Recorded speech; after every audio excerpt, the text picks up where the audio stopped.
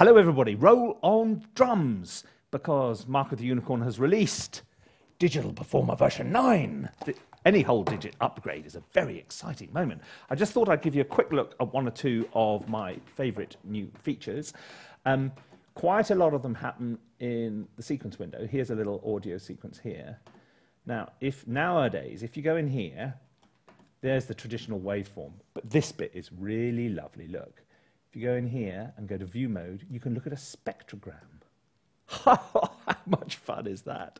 So the spectrogram display is obviously the traditional waveform basically displays volume. This displays frequency as well. So you can see where the bass is coming there, and you can see the frequency distribution. It's very nice. It's actually quite useful. I thought it was just sort of a bit of eye candy to start with, but really it is a bit useful.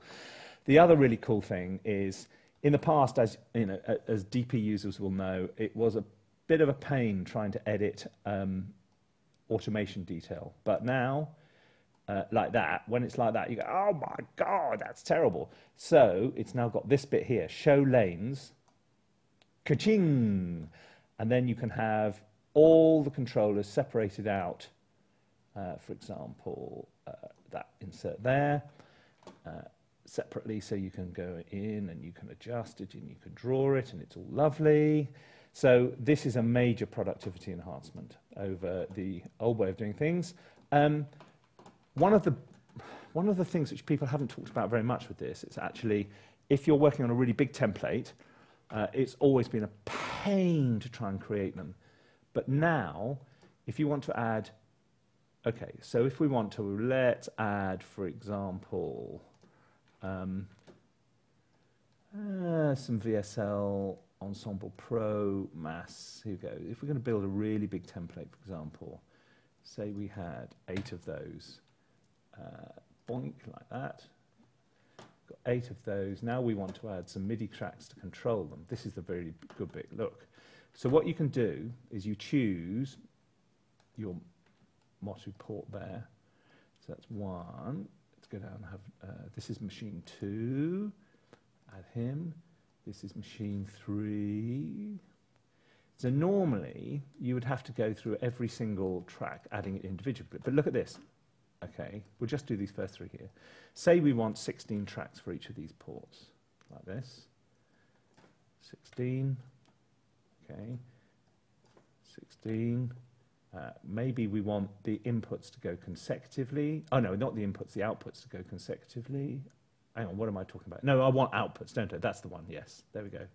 So outputs consecutively. So it'll go MIDI channel 1, 2, 3, etc. Output consecutively, output consecutively. Maybe we want, we'll have some stereo outputs. Say we'll have 8 of those. Maybe we'll have, to add to our little, what else do we need? We could do with some auxes, actually. We could do with, say, 6 auxes. Right, okay. Ready? Roll of drums. Wham! I mean, look. That would have taken hours before. Hours and hours and hours. So now you can actually build really complicated, large-scale, and look, here we go, look, there's the thing, channel 1, 2, 3, 4, 5, 6, 7, 8, 9, 10, and all the rest of it. So it's something, it's actually better than the facility which is available in Logic and Cubase, I think. I mean, although they've been able to add multiple tracks for a while, that is definitely a very significant step up. And there's also another nice thing is they've got, you can automate pretty much any aspect of any plugin now. You can target it with a MIDI controller and things like that. It's really, really good. And also you've got a choice of these new themes, so you can make it, if you go into the preferences and you go to themes, where's themes gone?